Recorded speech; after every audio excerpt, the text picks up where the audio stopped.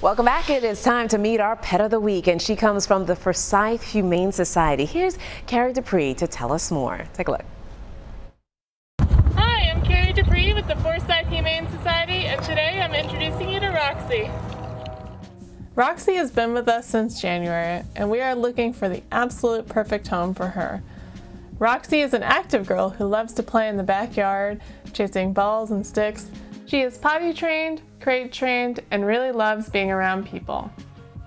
Roxy is 6 years young and weighs just under 40 pounds. She's a big snuggler, and in her mind, she's a little lap dog. She would do best in a home with older children, as she has lots of energy and excitement to give her next home.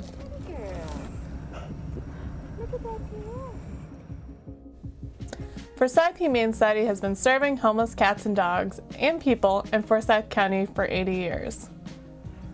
Our mission is to promote and provide for the humane treatment of cats and dogs in Forsyth County, and in support of that mission, achieve a 90% save rate goal for shelter pets by 2023. We are the only open admission shelter in Forsyth County.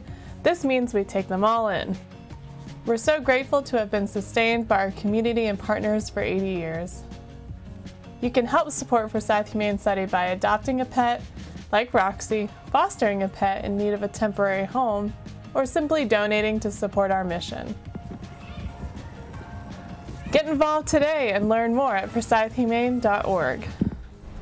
Oh, those little guys are adorable. For more information and resources about pet fostering and adoption pretty much across the Piedmont Tribe, be sure to check out the WXII 12 Pets Facebook page.